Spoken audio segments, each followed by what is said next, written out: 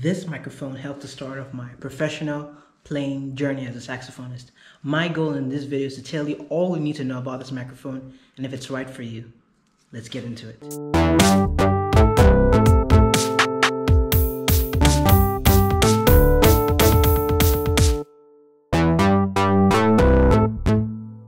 So, where does this leave it? The Samson AH1 is one of the first and most compact wireless saxophone microphones on the market. This particular version is off the market from Samsung, but for the time it was on, it was the flagship they had at the time. Now they have a newer version that is kind of smaller than this one, and eventually we'll get to see what that one is like. But if it's anything like this one, then you have a bargain. So we'll get into the things I like, things I don't like about the microphone. The first thing I like, ergonomics. The shape of this microphone, the way it's set up, it just goes. I put in my battery. It comes with a battery, AAA battery pack, and I get to start up my recordings and everything. The setting is not that bad. The setup itself, the cage where it receives the signal, is kind of bulky, but it's just a single flap. So it's a rectangular flap that goes into your bag. I say the only thing that actually takes space is the wire and the cables, the XLR cables you need, or the 1/4-inch cables if you choose to use that, because it has options for both. It has a mic and a line level input, which is also pretty good. For the first few years, I didn't really understand the difference. I just noticed that the line was better, but let me help you out here. If you don't know what the line is and the mic is. So the mic level output, in layman's terms, the mic level output is what the signal receives. It hasn't yet been increased or amplified. It's just the raw signal, and it's kind of very low sound volume, but you get out a more full sound, and the line has already been processed a bit, it's been amplified a bit. So instead of doing the application in the actual device, I now tend to choose a mic level output and run that into my vocal processor, the VE20, which you see a video about in the past, and I should make some few ones after that in the future. But that's the difference between this one, the mic and the line level output. So with that, the shaping of the microphone is really good. The adapter cable plugs in, and I put it on and I start recording. As far as cost, where does cost put this? It puts this right in the middle. It's not one of the cheaper microphones you could get. It's not the most expensive. It's right in the middle tier. I would say some other mics that come close in terms of price and quality. There's some you could find. I'm not going to talk about those yet because my research about those are few, but I know the iSolo from Cloud is a good option too, but that's going to be another time, another video. Again, back to me. It's worth noting that this microphone is off the market. They discontinued this version, but my hope from this review is that this version is pretty similar to the newer version they have on the market. I haven't tried that one yet, but having an idea about this one and its sound gives you a better idea about the next one. And also, you can pick this one up used or on other sites, because I know like Alibaba has this still, but it's up to you. But this is out of their lineup right now, but I still hope this is a vital video review to help you get your decisions made about what you want to get. But this one is one of the best for its price category. Let's talk about sound quality. Now, there's something I've noticed with the sound. You're gonna hear it for yourself. Hear me playing a few pieces with it and tell me what you think about the sound.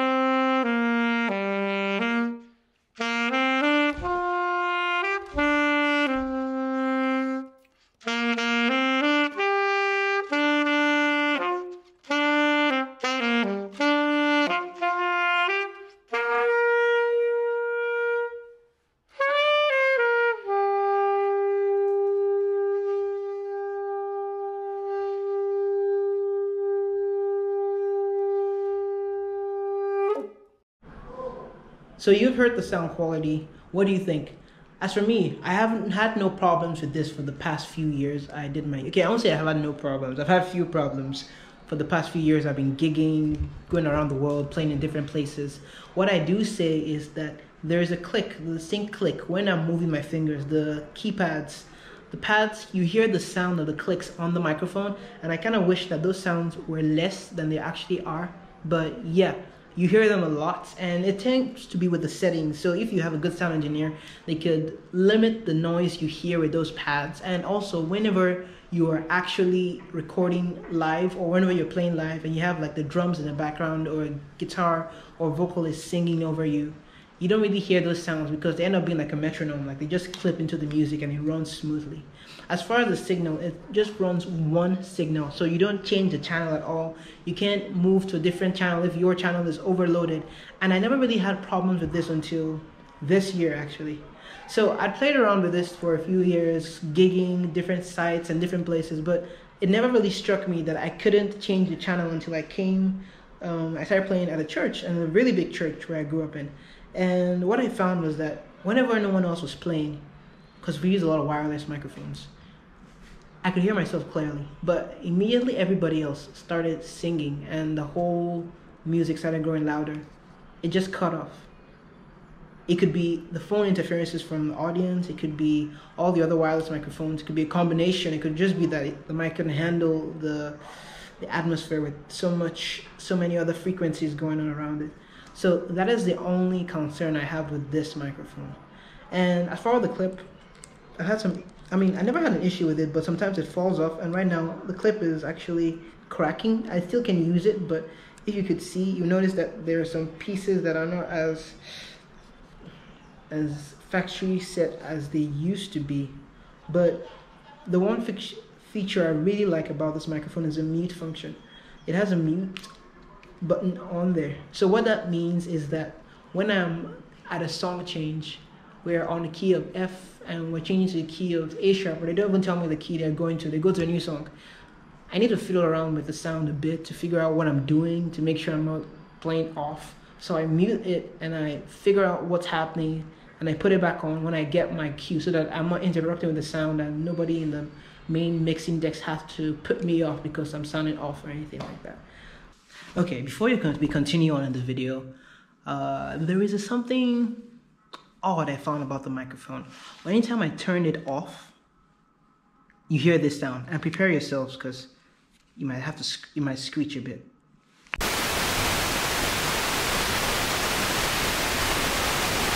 That's the sound I hear anytime I put off from the power. If I put it on, leave it on mute, totally silent. You don't hear anything. I don't know if it's something broken in it, or I have no idea, but that's the sound it hears. And I guess that scares sound engineers a lot, so they end up muting my microphone a lot more than they would have muted it if it didn't have that sound at all.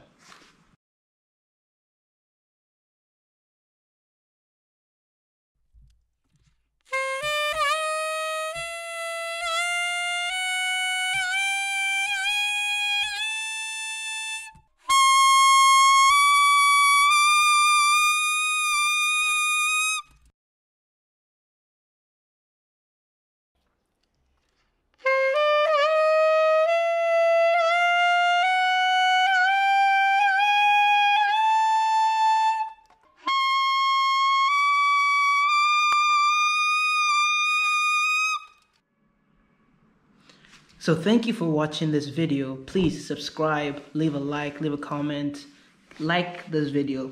It helps this channel, it helps everything I'm doing out. And let me know what kind of videos you want to see in the future. What microphones do you have? What microphones are you thinking of switching to? What are you thinking of trying? Yeah, let us know in this community, and we'll see you next time. Stay safe. Oh, one thing. I accidentally dropped both my microphones. Yeah, I dropped the Zoom AH1 and I used the sound comparison, and this one. So here's what they sound like. That was not good. That was worse. Oh my god. I didn't mean to. It just happened. But so I don't drop any more things, please use the links below. and those are affiliate links. I might earn a commission if you buy through those links. I really appreciate it, and it helps this channel and helps me focus more on creating and you to focus more on getting the best content. I'm talking to you. Okay, right there. I see you. Okay. You see me? We agree? Fist bump. Okay. See you next time.